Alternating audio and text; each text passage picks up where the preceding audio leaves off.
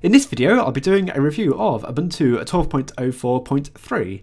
Now yes, I did review Ubuntu 12.04 when it first came out in April 2012, but this 0.3 release has not just been a simple upgrade of some of the applications, they've gone a bit further. For example, Canonical have now uplifted the kernel from version 3.2 to 3.8, and it's the 3.8 kernel that's in Raring Ringtail, Ubuntu 13.04.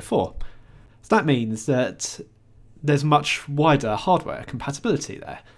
For example, the NVIDIA 600 series of graphics cards will now work, whereas they wouldn't work with Ubuntu 12.04 initially out of the box. You had to uplift the kernel. But now it's great, you don't have to do that yourself. Anyway, there's also been improvements on gaming now that there's been some tweaks in Compis, which is also good because now there is now Steam available for Ubuntu, and that wasn't available when I first reviewed this distro. So that is now a massive advantage to gaming in Linux. I'll take a look through some more of the changes in this distro. Well, if you're already running Ubuntu 12.04, you don't have to reinstall, you just have to do the upgrade and your system will naturally update through to Ubuntu 12.04.3. So while there have been a lot of system updates for Ubuntu 12.04, there's not been the updates to the applications though. We've still got older set of applications available. So for example, I'm just installing GIMP and I'll take a look at that to see if it's got we can do the single window mode. The other one here, VLC, this might be a bit out of date now as well, although it should be one that's getting security fixes. Now I think that's the older one because GIMP 2.6 didn't have single window mode, did it? Let's have a look. Windows, no. So no single window mode available there. You do have the heads up display, which allows you to find a command from the menus. It can be a useful way, especially with like GIMP, you've got lots of items in the menu. I'm not sure exactly what you're after, so you can type in a vague description. But I appreciate it's not useful for every application. Although it's not as refined here in Ubuntu 12.04 as it is in the later versions of Ubuntu. I'll check the version of VLC, and what we've got here, we have VLC 2.0.8. Now I think that's one of the later versions, isn't it? That's not that far out of date. So perhaps some applications are getting these security updates, which in turn mean that they're getting totally updated to newer versions, whereas like GIMP, you're stuck on the older version, which probably isn't a huge issue if you're not that worried about being on the bleeding edge. But if you were after a newer version of GIMP, what you'd have to do is go into Google and type in PPA for GIMP. And you'll come across quite a few posts about this. So the actual page of Launchpad where the repository is stored is on here. So what you'd have to do is add that line in there into your software sources. That's for the Ubuntu Software Center. Then edit software sources. And add it here. Other software.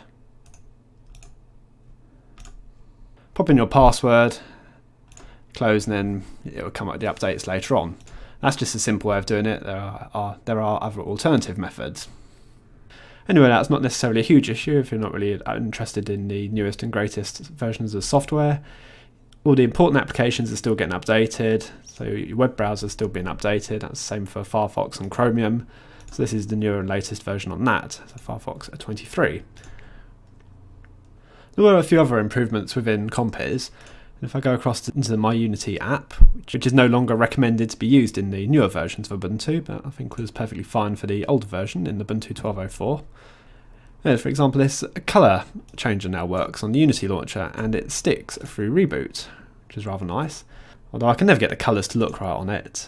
Funny enough, yeah, I always wanted this colour changer to be on there in Ubuntu 12.04 when I used it, but now I don't even bother with it nowadays. Since I have that ability in 13.04, yep, I don't even use it.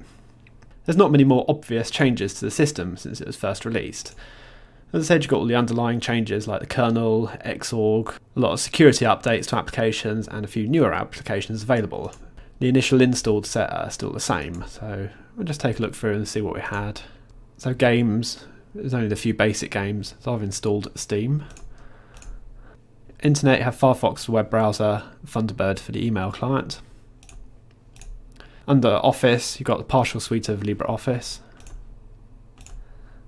accessories, just a few varieties of accessories there.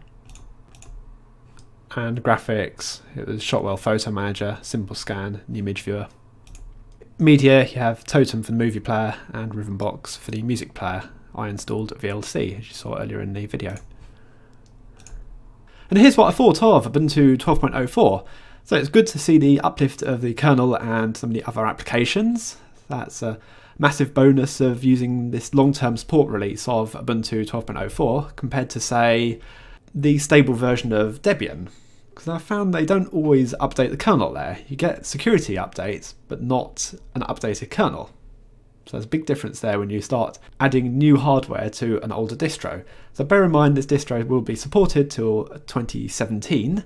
I do have reasonable confidence that as we get new hardware over the years, the kernel will be uplifted and will therefore support the newer hardware.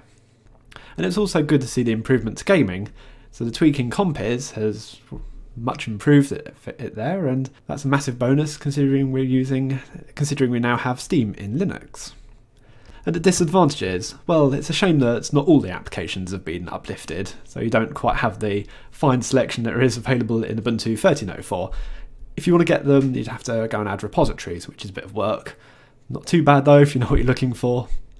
And also it's a shame that there's not been some other nicer tweaks to Unity, which would put me off of going back to 12.04 because I do quite like the glossy effects in Ubuntu 13.04.